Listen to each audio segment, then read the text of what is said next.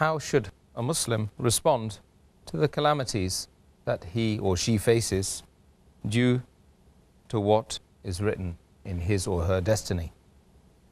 As I mentioned earlier, whenever any calamity befalls any human being, it is either a test or it's a punishment. If it's a punishment, like it's mentioned in Surah Hud, chapter number 11, verse number 82, that Allah subhanahu wa ta'ala turned the two cities upside down of Qawm Lut and showered brimstone of hard layer upon layer, that means it's a punishment.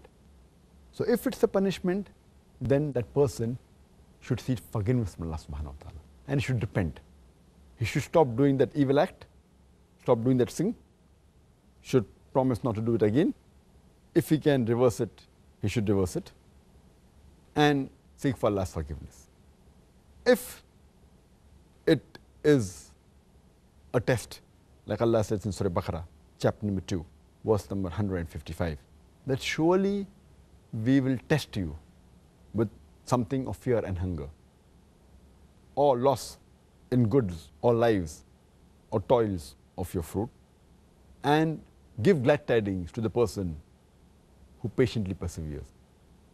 And further it's mentioned in Surah Baqarah, chapter 2, verse number 156, that they are the people who say, Inna lillahi wa inna ilahi wa rajiun, that from him we come and to him is our return. So this talks about the people that are believer. If anything calamity befalls, if he is at fault, look into himself. If he's done some sin, he should immediately repent and ask for forgiveness. If it is a test, then he should patiently persevere. And he should have sabr and say, Inna lillahi wa inna ilahi wa rajiun.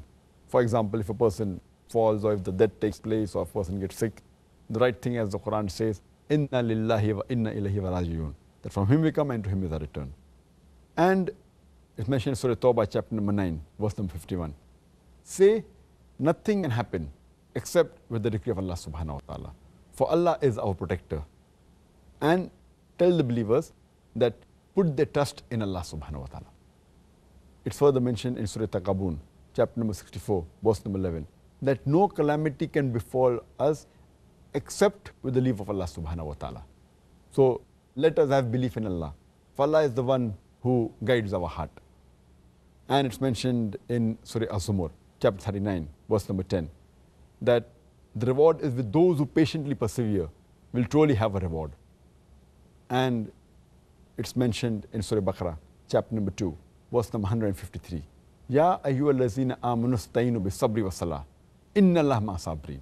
That, oh, you believe, seek Allah's help with patience, perseverance and prayer. For verily, Allah is with those who patiently persevere. So, a person should patiently persevere. And there's a hadith, it's mentioned in Sahih Muslim, volume number 4, hadith number 7138. The beloved Prophet Muhammad said, that strange are the ways of a believer. If anything good happens to him, he thanks Allah subhanahu wa ta'ala. And if any calamity befalls, he patiently perseveres. And yet, there's good for him in the hereafter. So whenever any calamity takes place, if he's at fault, he should rectify it. Otherwise, he should patiently persevere. For Allah says, seek help of Allah subhanahu wa ta'ala with patience, perseverance and prayer. For verily, Allah is with those who patiently persevere. Jazakallah khair.